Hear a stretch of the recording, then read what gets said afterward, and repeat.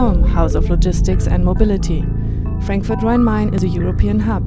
The emergence of the HOLM, situated between the airport and Frankfurter Kreuz, is transforming the region into a world-class logistics center.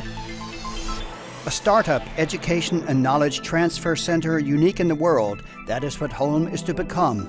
The framework could not be better. The airport, the Autobahn intersection and the main train station make Frankfurt Rhine-Main one of the most accessible regions in Europe.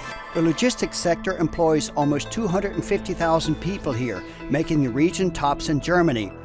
Academic expertise enhances the economic muscle. The Frankfurt University, the University of Applied Sciences, the Darmstadt Technical University and the European Business School in Wiesbaden all founded the HOLM.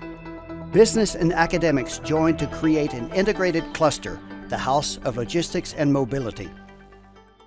What we want to build up here is an international knowledge hub. We want to build up a building which contains about 20,000 square meters of knowledge about logistics and mobility, which we want to fringe together. This means 300 scientists and 300 people from corporations which work together on a neutral platform in cooperation and together with our international partners, for example in the US, but in Canada, in India and China as well.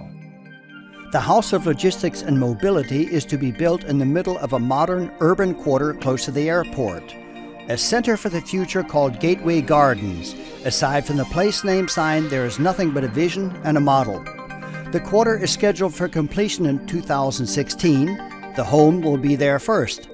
Operations will start in 2012.